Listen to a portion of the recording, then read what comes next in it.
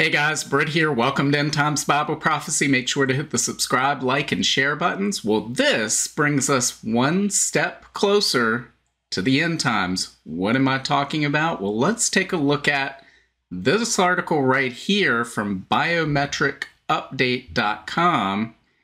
It says NIST Georgetown CDT to enhance digital identity guidelines for public benefits. Enhance. So for those of you that didn't know, they already have digital identity guidelines. This is going to enhance them. The U.S. Department of Commerce's National Institute of Standards and Technology, NIST, is tailoring its digital identity guidelines to better support public benefits programs. These programs assist beneficiaries with essential needs such as food, housing, and medical expenses. The project is a collaboration between NIST, Georgetown University's Beck Center for Social Impact and Innovation, and the Center for Democracy and Technology. Under Secretary of Commerce for Standards and Technology and NIST Director Lori Lacascio emphasizes the importance of balancing access and security in benefits delivery. So notice again how they use these flowery words in their press releases, what they put out to the public. Well, balance, access, security, benefits, right? So these are words that people don't generally find objectionable versus what we're really seeing, which is invasion of privacy, control, tyranny, right? Now, they use those words, then people say, whoa, whoa, whoa, whoa, what are you doing? So instead they know to say, well, balance, access, and security in benefits delivery, right? She noted that different populations faced varied needs and barriers, which this collaboration aims to address by bringing together diverse communities. In other words, it's really different people need to be controlled in different ways. Different people need to have different ways and means for controlling them. We need to make sure we're addressing all of those things, right? Because the idea that these benefits, which have been available, because what they're talking about here in terms of benefits is anything the federal government pays in a benefit. So it could be, say, what we might call food stamps, women, infants, children benefits, or veterans benefits, Social Security benefits, Medicaid, Medicare benefits, any sort of benefit. It's given out by the federal government, which they've been doing for decades, right? For decades. Now, granted, there's bureaucratic problems and red tape, but do you really think any of this will address that? No way. This isn't going to make this more efficient, a better way to delivery. What it does is give more power and control to those who seek it. So it says, the plan is for the project to utilize NIST process of community engagement. Here we go again. Community engagement. Who's against that? To gather input from federal partners, state benefit program administrators, IT and cybersecurity leaders, digital identity experts, technologists, advocates, and individuals with direct experience in the public benefit system.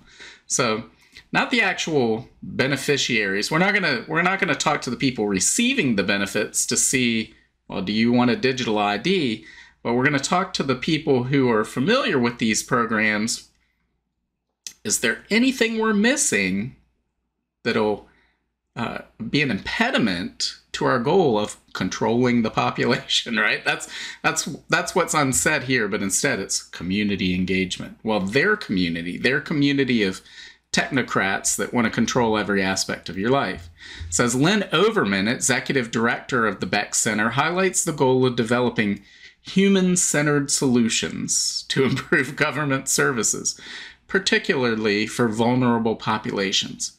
She expresses pride in partnering with NIST and CDT to enhance security, privacy, and equity in benefits applications. So again, we saw this before.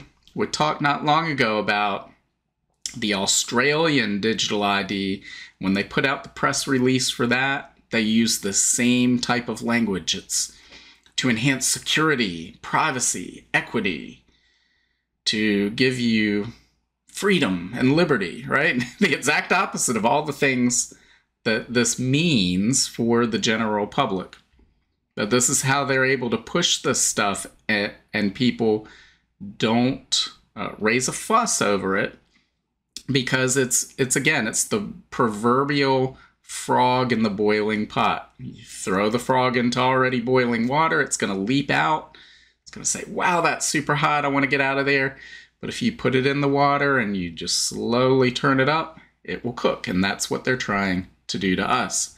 It says the goal is to create, and here's the word they used in that Australian digital ID story, voluntary resources for public sector organizations, including a profile of NIST digital identity guidelines to help evaluate authentication and identity proofing practices for specific benefits.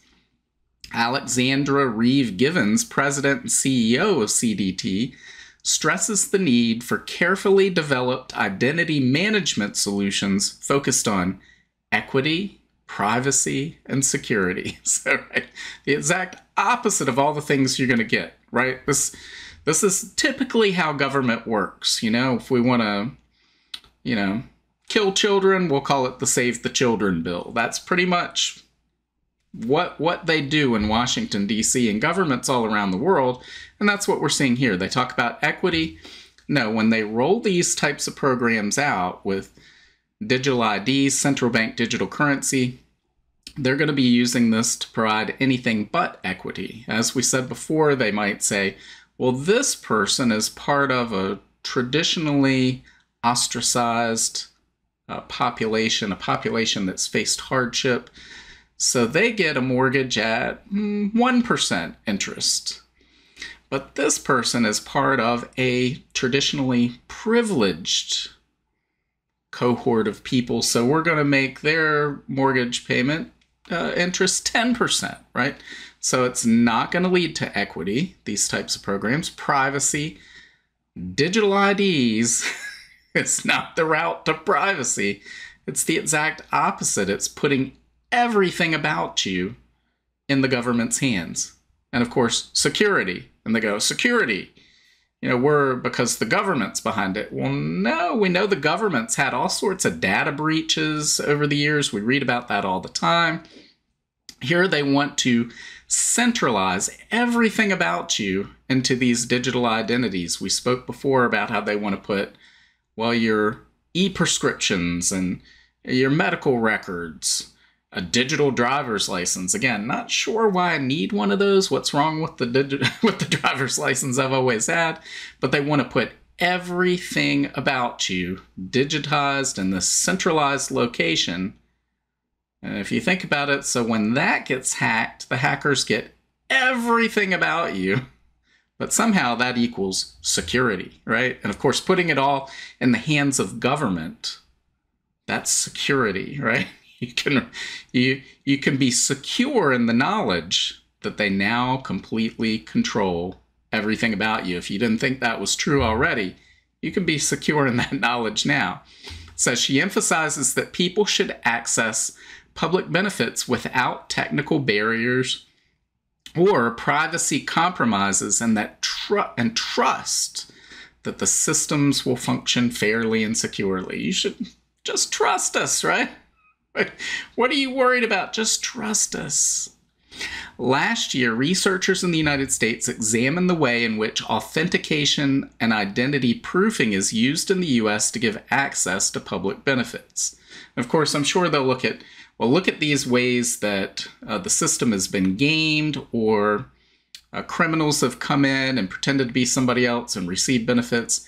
Do you really think that the government program, whether it's a paper shuffling program or a digital ID, is going to be ahead of the criminal element? No, people will still find ways to game this system to steal identities.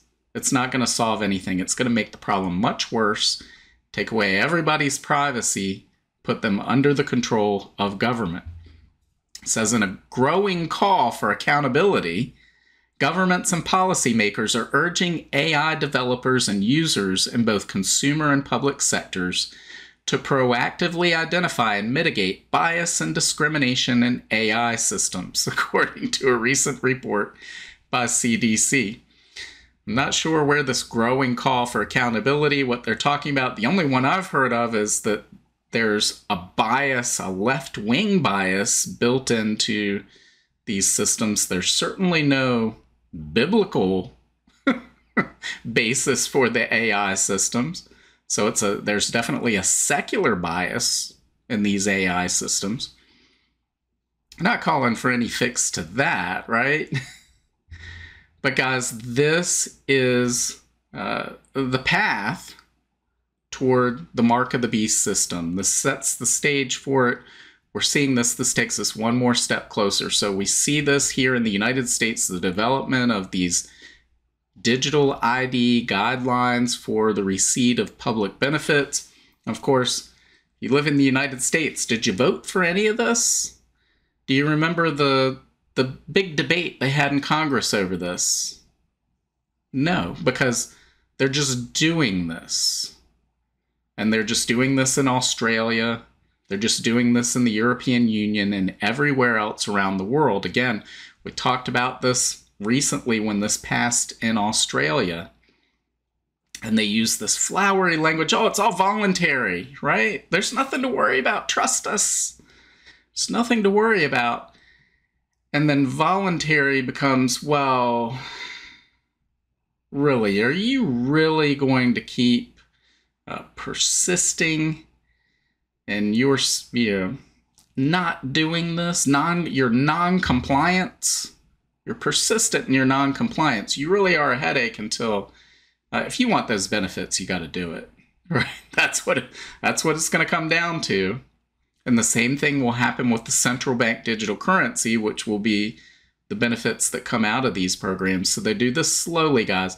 A lot of people, we had a Substack video recently. At the end of that, I addressed where people are saying, well, when's all this stuff going to come? You keep saying this stuff is going to come. And then we looked at evidence that it has come, right? It's here. They're doing all of these things. But guys, they're not going to come out one day and say, hey, we're holding a press conference. This brings us one step closer to the mark of the beast system that we've been dreaming of. Next is your digital ID and your central bank digital currency, and we're going to make everybody have to do this. It's going to be mandatory. You won't have any say in the matter. They're not going to do all that. There's not going to be one date on a calendar where they just roll all of this stuff out. There will be for the mark of the beast system at the midpoint of the tribulation, but this setup, this creation of this platform that's going to be used of the infrastructure, this is all happening slowly, just like that frog in boiling water. Slowly, slowly, slowly, while people sleep away their days, slowly, slowly, slowly, then all at once, just like that, people will wake up one day and the digital ID will be required for every aspect of life, and central bank digital currency will be required in order to transact in the economy. It's just going to happen slowly, slowly, slowly, then all at once. Again, what they do is they'll roll this out voluntarily, and those that don't participate, they'll do just as we saw in the last 4 years. There will be incentives. Hey, sign up for your digital ID and you can get this cheeseburger and these fries. You can get tickets to the Yankees game. Which, by the way, you can't use cash at Yankees games anymore. We might address that in a future video. But a little bit, they'll offer all these incentives to get you to adopt the digital ID that's voluntary. And then once they've gotten everybody that they can that route, then they'll start to say, well, you're going to be punished in this way. We're going to make your benefits will be delayed. This will happen to you. That will happen to you if you don't sign up, until eventually they just say, you don't sign up to it, you don't get the benefits. And for many people, that's going to mean living on the street, living in complete poverty. The same thing will happen when they roll out the central bank digital currencies, and have no doubt that that's what they're trying to do, guys. They've been talking about it, running all these tests. They don't do that to not implement it. It's coming. And what they'll do is the same thing. The incentives will be there to adopt.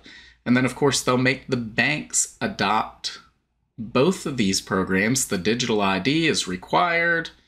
The central bank digital currency is required. And it's voluntary unless you want to do business with a bank, right? Or a credit union. Yeah, if you want to be outside of the banking system, then sure, you don't have to have those things right now. But then, of course, the banks are going to require every business that does business with the bank to meet these same guidelines, which means that if you want to be a customer of one of these businesses, then you have to have a digital ID and you have to use central bank digital currency. So guys, can you see where all of this is going? None of this being voted on by anybody. There's nobody calling for this in the public, but it's just slowly going to be implemented until the day arrives, one day where people wake up, finally they wake up from their slumber and realize, wait, how did we end up in this world where I need a digital ID to do everything and I can't pay cash? And they're using this programmable central bank digital currency that they can cut off at any time. They can put restrictions on it. It can be taken away from me. It can be fenced off from me. I have no control whatsoever of this, over any of my finances. Where did this come from? As it came from this slow trickle, little by little by little, and then all at once. And guys, none of this should surprise us, because as we pointed out, this is what the Bible says will happen.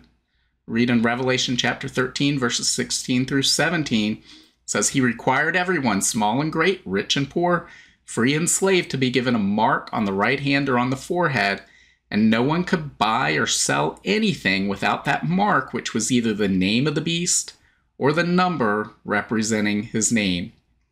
So this is the mark of the beast that's being described here. Again, a digital ID, a central bank digital currency, is not the mark of the beast. The mark of the beast will appear first when there's an antichrist, when there's a beast, but it will appear during the tribulation period. We're not in that period right now. And it will be a sign, an outward sign of allegiance to the Antichrist, of worship of the Antichrist. That's why the Bible is so specific in saying, do not take the mark. You're condemned eternally if you take the mark. It's not something people will do accidentally. It's not something they're going to be forced to do because, well, the benefit program I had required this digital ID. It's not going to be anything like that, but all of these things are setting the stage for that moment when the mark of the beast is implemented on the world stage. So guys, we're seeing all of this happen. Again, we can be down in the dumps about it. You can fight against it. We should fight the good fight. We should stand for righteousness. But guys, we should be excited that we were chosen by God to live in these times. He put each of us here for a specific purpose. And we need to be pointing these things out to as many people as possible. This is a perfect opportunity to tell people about the hope you have in Jesus Christ. Again, I've talked before about if you're standing in line somewhere and you see somebody use cash, say, well, don't get used to that, right? And they'll say, what do you mean don't get used to that? What are you talking about? Well, they're going to outlaw cash. Go to this digital currency. Soon they'll have digital IDs. Yeah, I've heard about some of that. Even if those people reject what you're telling them now, especially when you tell them, well, you know, the Bible foretold this almost 2,000 years ago in the book of Revelation. But even if they reject what you're saying now, plant that seed now and let it grow, because as these events take place and transpire, they will remember what you've told them. And then they will say, that person was right when they said these things were coming. And you know what else that person told me? That person told me that I'm not good enough on my own to get into heaven, that no matter what good works or good deeds I do, it doesn't matter. All that matters is that Jesus Christ went to the cross and died for my sins. They'll remember that you said that. They'll remember that you shared the gospel with them, that we all fall short of God's perfect standard, that the wages of sin is death according to the Bible, and that death means eternal separation from a holy God. But the good news, the gospel, is that while we were still sinners, Jesus Christ came to earth, lived a perfect life, and then he died in our place on the cross. He shed his blood so that we could have forgiveness of our sins. He died on the cross, and then he rose again in victory. And that's why, guys, we have hope in these hopeless times when government after government around the world is rolling out digital IDs, central bank digital currency. They're talking about more and more ways they can control every aspect of our lives. If you don't know Jesus, this is a pretty terrible world that we see around us. But if you do know Jesus, you can have hope knowing that this is not your home. Jesus is in heaven preparing a place for you right now. So make sure that you're always ready to share with other people the hope that you have in Jesus Christ. So what do you think? Leave your comments below. Let me know what you think. Make sure to hit the like, share, and subscribe buttons. God willing, I will see you on Wednesday. Bye. If you want to learn more about the end times and Bible prophecy, make sure to visit my Substack at brittgillette.substack.com. There you'll find my latest videos and articles, as well as notes, where I share the latest news headlines, the articles I'm reading, and the videos I'm watching. Subscribe for free, and each new post on Substack will be sent directly to your email. Just scroll to the bottom of the homepage and hit the subscribe button. As an added bonus, your first welcome email will include a link to a copy of my free ebook, 7 Signs of the End Times. Also, make sure to check out all of my books. Just look up Britt Gillette on Amazon, Barnes & Noble, Apple iBooks, Google Books, Kobo, or anywhere books are sold. Thanks for watching today, and until next time, keep your eyes fixed on Jesus, the author and perfecter of our faith.